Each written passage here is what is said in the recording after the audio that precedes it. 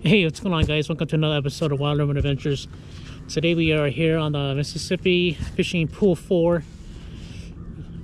using 3-way rigs with my 2 flies. You can use this system with any kind of flies, any kind of bait, but today we're using 2 flies and my other hand tie flies, so stay tuned. This is how I'm rigging it up. I'm not using a 3-way today since I'm using such a long leader. I'm using about a 5 to 6 feet leader.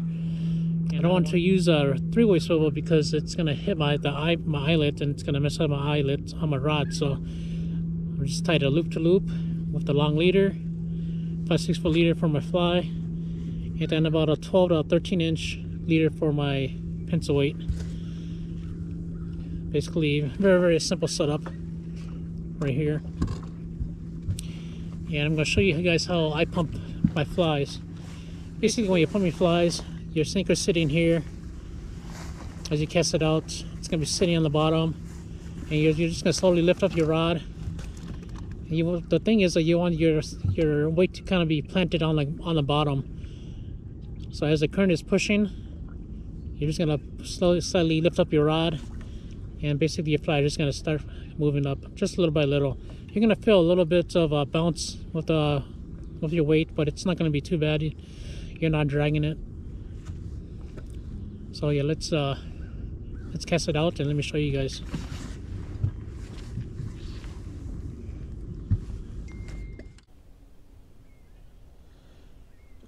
So now I'm downstream. I just want to keep my rod a little lower, right around 45 degrees or so.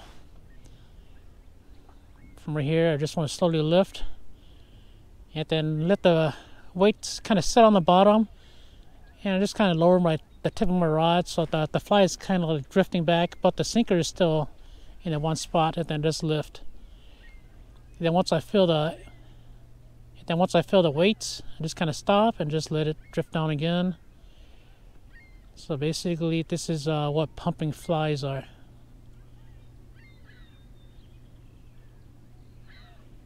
So the fly is going to drift behind, lift up until I feel the sinker or the weight. It might pick up the weight a little bit, but it's not going to be too bad. And with this technique, you can go a little faster if you want to, or just just kind of like give it a little quick jerk.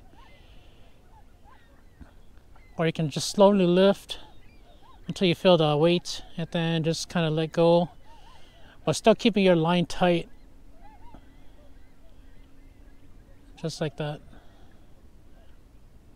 And again, you don't want your line to be too loose where you can't feel it.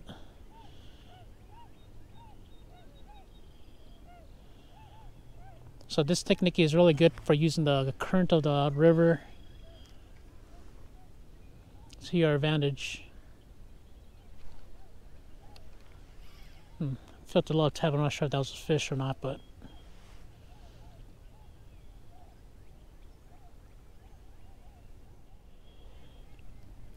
and I'm also using a monofilament leader instead of fluoro. Mono is more buoyant, so I keep the fly up a little higher than fluorocarbon. I'm just using a 6 to 8 pound mono.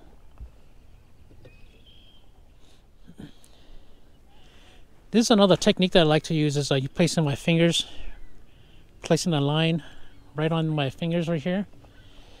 It actually increases the sensitivity, so you can actually feel it when the fish pulls. You can feel it pulling against your fingers. That's if you have a heavy rod where it's not as sensitive. This is a great technique to use. I like using a sensitive rod plus placing it right here, so it adds an extra sensitivity, so I can feel when the fish bites, and I can feel the bottom. So it really helps to add to your fish catching abilities.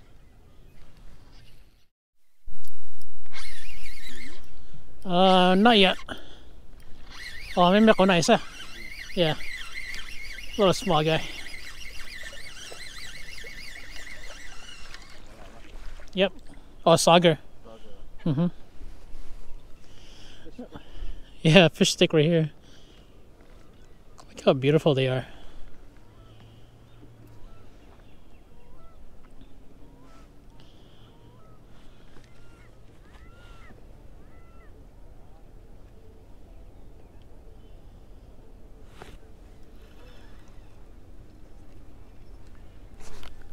There he goes. Yep.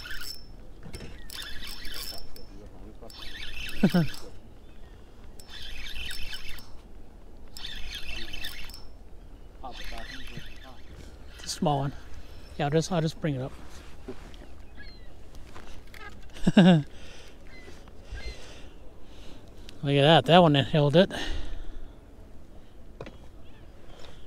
That one was definitely hungry right there. Look at that. It took the whole tube fly in. Wow. Took it all the way in, huh? Yeah, it took it all the way in. Sagar, huh? Yep, Sagar.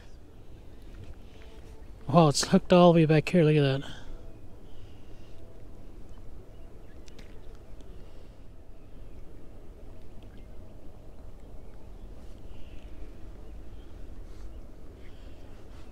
Beautiful Sagar. Let's let this one go. Yep.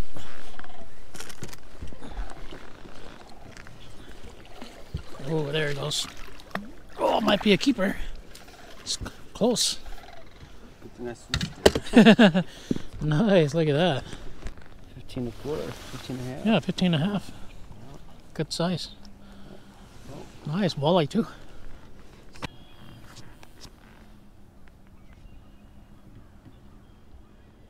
Okay. Oh, there goes one. Yep.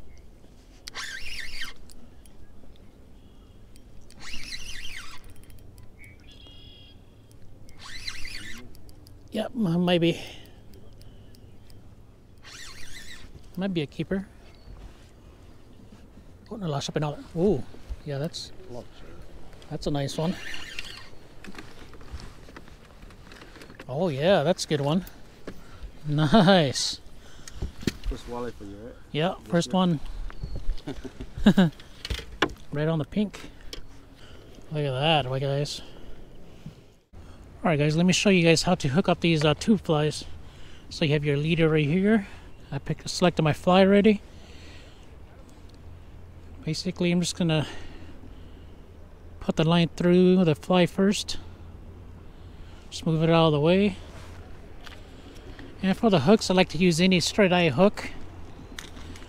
I like using these Gamakatsu, these stinger hooks, the B10S I think it was. You always want to make sure that it is a straight eye hook. You don't want it bent. And just go ahead and put on there. You use a polymer knot. I just like using a simple cinch knot. You can do the cinch or the cinch improved. Basically, you just tie it on real quick like that.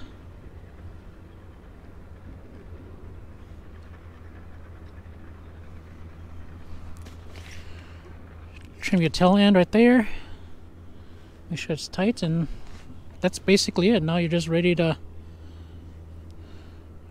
fish. This is the little conjunction tube right here. That's what kind of holds your hook in. Just pull your line. Just make sure that it gets tucked in there, like so. And the hook, you can move it up or down. Doesn't matter. I like putting it up so it is hidden inside the bucktail. And now you're ready to fish, just like this. And this is already set up with a 3-way. All you do now is just cast and just start pumping.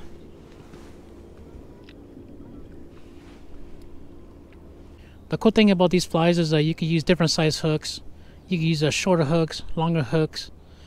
And if the body's too long, if I didn't put all the body material here, I can actually cut it shorter and then just throw the conjunction tube back on. So the hook is a little bit closer, or I could use smaller hooks or big hooks.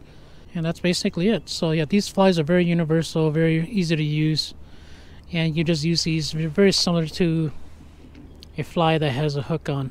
So yeah, very, very similar. And they are just as effective as any other flies out there. It's just a different technique different technique of using flies, and it's real fun. I mean, it's fun just to try something different. I know a lot of saltwater guys, they use tube flies. A lot of steelhead fly fishermen use tube flies. So yeah, this is where I used to use these flies, is from swinging for steelheads. If you guys are interested in some of these, yeah, just message me right here. This is my email right here. And yeah, you guys can order some, or you guys can just visit my website.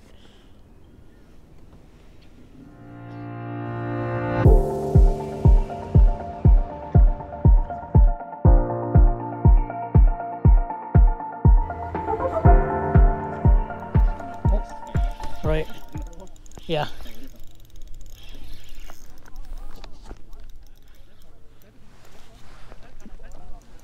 Nope, I still got it.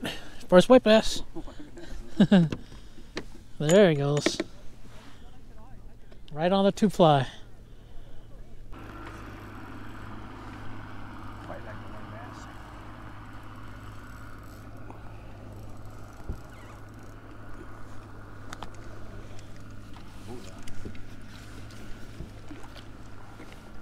Oh yeah, there he goes. Nice. First white bass of the season. Nice. Look at that. Oh, you got another one. Oh, did you? Yeah. Nice. Uh-huh. Oh, really? That's like look camera, huh? You're talking. No, it's a smaller one. Yeah, white bass.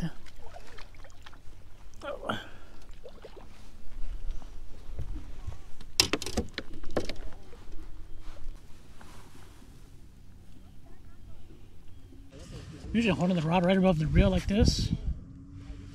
So I have more control than compared to holding it like this, because if you're holding it like this for a while, your fingers between your fingers, it's gonna hurt. So you just hold it above, finger right here. And then I have a little bit more leverage too. I have a long handle. If I catch a real big fish, I can just put it on my hip and use my hip to help me reel it in. If not, I have a little bit more leverage up here too, compared to holding it down here. I know a lot of people hold it down here. Let this boat go through first. A lot of people hold it down here, but if you hold it down here, you're gonna get less leverage. So either this way, which is the second best, especially for a longer rod. Shorter rod, you want to hold it right here, or a lighter rod, which is fine. But for longer rods, yeah, just hold it above the reel, just like so, and then line through your fingers, line on your fingers, and just pump it just like this. Every time it hits the bottom, I just pump it up, and as the fly is kind of going back in, I'm just following the fly back in, just like that. And usually when the fly is falling back is when the fish hits.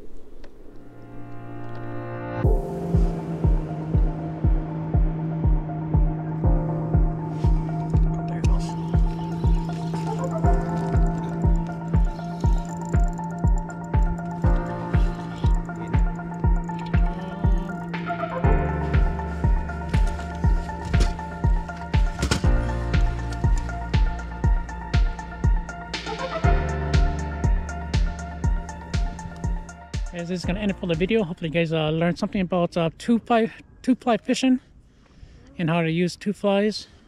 And there'll be more videos of tube flies and using flies for walleyes and white bass. As always, follow your dreams, follow your passions, make it happen, guys. See you guys in the next video.